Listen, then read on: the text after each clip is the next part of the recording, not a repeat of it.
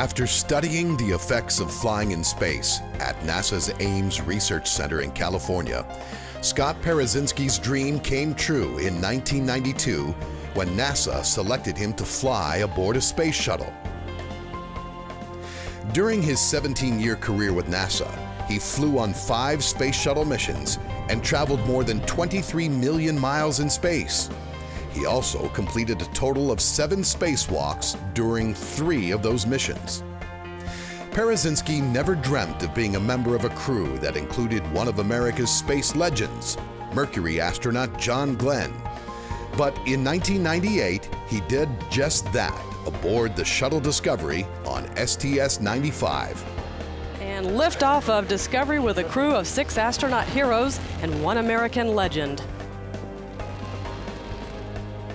Houston Discovery, roll program. Roger, roll, Discovery. Using his medical background, he monitored several life sciences investigations, including those involving Glenn. Parazynski's other space shuttle missions included STS-66 aboard Atlantis in 1994. Booster ignition and liftoff of Atlantis on a mission to study planet Earth.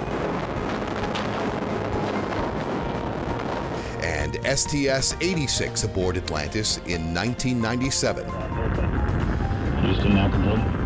Houston now control. Roll program initiated. Place Atlantis on its heads down track over the Atlantic. During STS-100 aboard Discovery, the 9th mission to the International Space Station, Parazynski conducted 2 spacewalks to assemble and power the next-generation robotic arm and a radio antenna. In 4 spacewalks during STS-120 aboard Discovery in 2007, he helped relocate the P6 solar array on the space station. Following his 5th spaceflight, Parazynski retired from NASA in 2009 to work in industry and to pursue other interests. Those activities include scaling to the summit of Mount Everest, the first astronaut to do so.